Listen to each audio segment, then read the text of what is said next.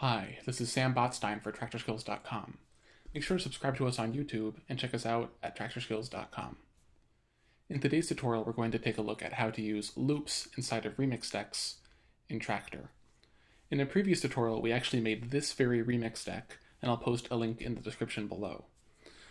What we've done is we've actually turned all of the different clips into different loops, and we have it set up such that one row here is a complete pattern, and we've basically chopped that pattern into 4 different parts, those being the sort of kick and bass, the snares, the hats and shakers, and so forth, and everything else. Other than one-shot sounds, sort of like sample decks, the kind of playing an air horn over a track kind of thing, the most obvious way to use the remix sets that I can think of is one of the first ways I saw people using them in clubs and in DJ sets, and that was to essentially just do an Ableton Live style clip launching thing.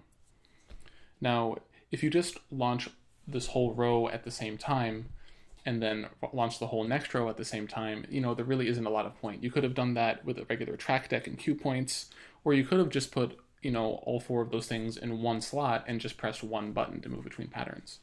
But what we can actually do here that we couldn't do necessarily inside of one pattern on one group on Maschine, or many other different solutions like track decks and Traktor, is to actually mix between different parts of different patterns on the same track. And in order to do this, we actually have an individual fader and filter for each of the 4 columns. So let me give you an example of that.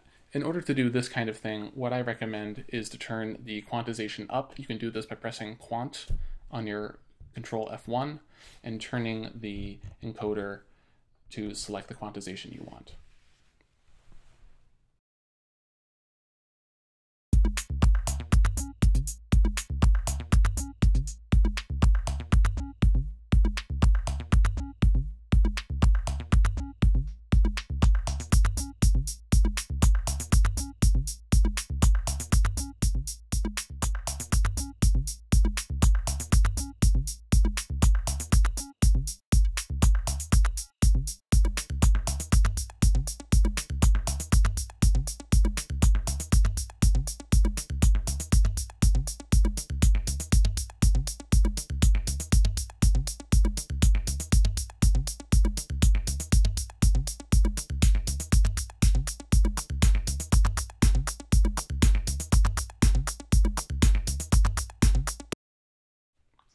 So this actually has a pretty even sound to it.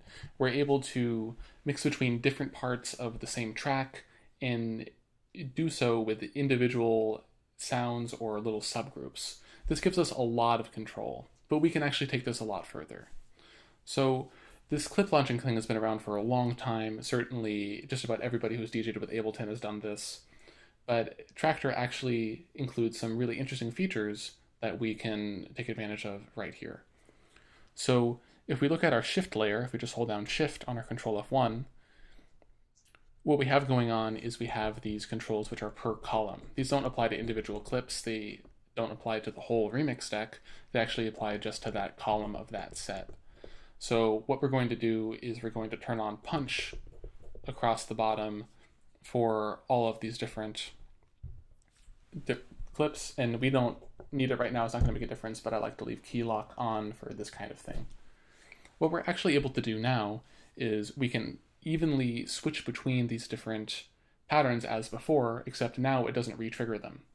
So if I turn punch off for a second and I turn my quantization way down, you'll see that I'm able to just re-trigger, and in fact can only re-trigger by using the pads here. So when I switch to different patterns, it's going to always start from the beginning. When I hit the same pattern again, it's going to just restart that pattern.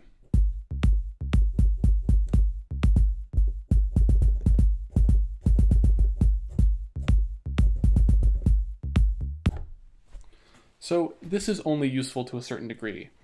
If we turn punch back on, we can actually switch to different patterns and do this in phase so that the patterns actually change without restarting, and we can keep everything right in phase the way it was.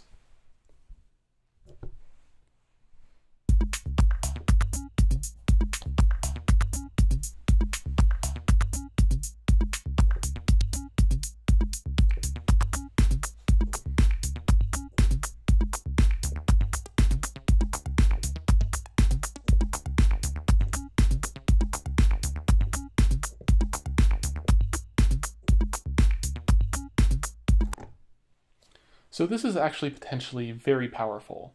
As you can sort of hear, you can very easily create little juggles by moving to different clips during the clip's playback.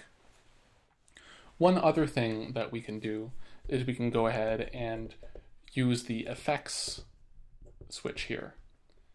By turning the effects on for one individual column, we can actually do things with effects that were actually difficult or required a lot of finesse or were completely impossible on regular track decks. This should give you an idea of what I mean. I'll just turn the effects on for the hats and nothing else. As you can see here, I have everything routed such that we should be sending to effects 3 and 4, and I'm using a Control X1 to actually control that. And what we're going to do is we're going to turn the delay on here with the dry wet just about at center and the delay just about at center. And you're going to hear that I can actually affect the hats with this delay while leaving everything else completely dry.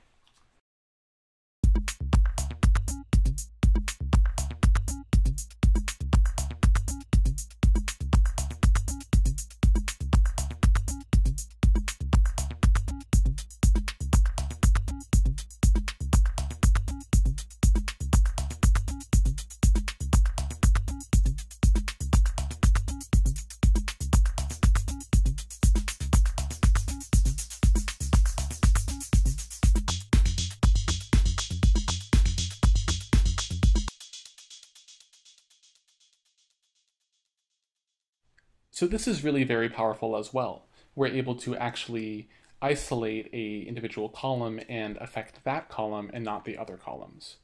The other thing that's possible to do here is to actually, in real time, live, control which things are being sent to the effects. So if I turn these to maybe a more reasonable position, but one that's very clear, you can hear that we can do some really dramatic things with this.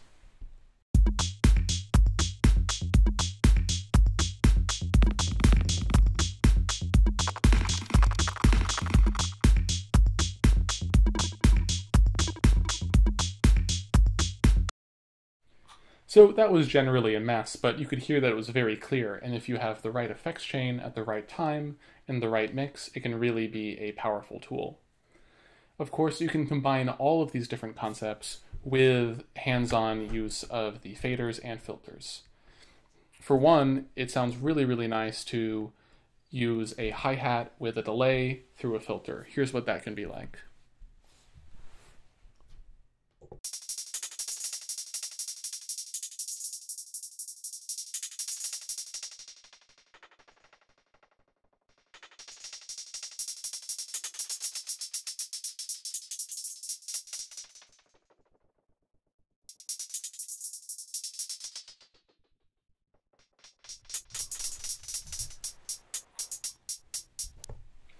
So this is a lot of fun and a really quick and easy way to create big washing effects.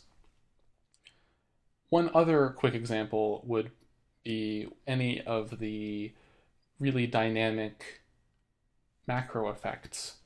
These were introduced along with the Control Z2 and typically do one thing in one direction and something else in another. So we could take our everything else loop. I'm going to do it out of context without everything else playing. That is the first 3 columns playing just for this example. But you could actually do things with that loop and leave everything else alone.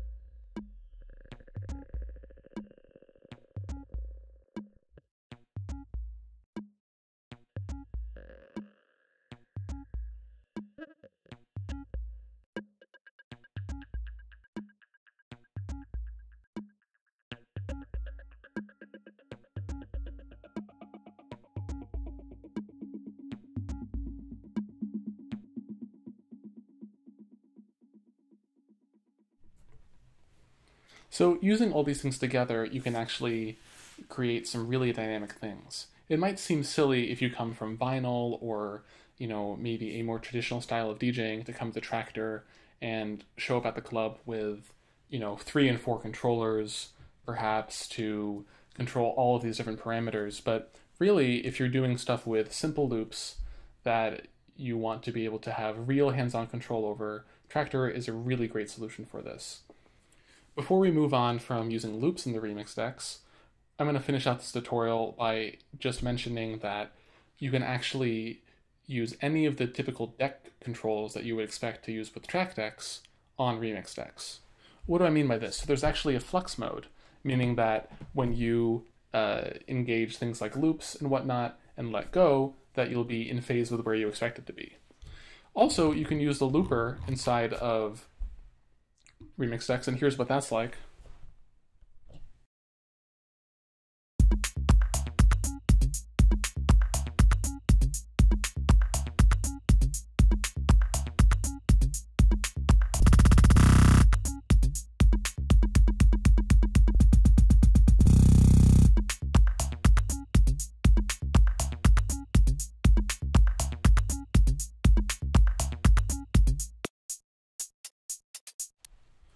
Here's what can happen if you actually have flux on for something like that.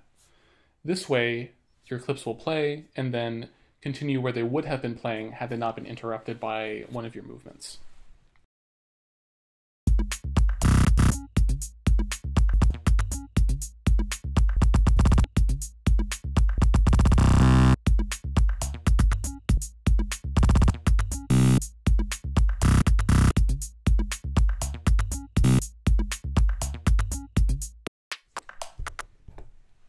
So you get the idea. Using the loop controls on something like the Control X1 and Flux mode, you can actually keep your clips all going in phase. And you can actually use this punch mode to change out what's being looped under the overall loop length. That's a little bit hard to explain, so I'm just going to show you. If we turn punch on and do the same kind of thing with looping, we'll actually be able to move the material that we're looping out from under itself.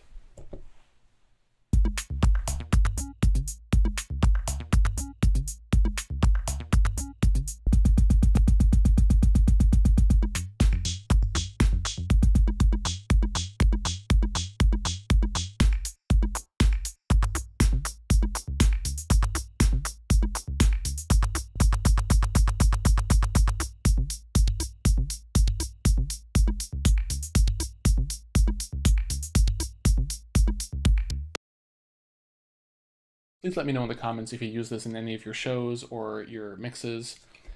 One last thing I wanted to mention is that in a future tutorial, we'll actually combine DVS, full vinyl control, with using loops like this in Traktor. Once again, make sure to subscribe to us on YouTube for all our Traktor tutorials and check us out at traktorskills.com.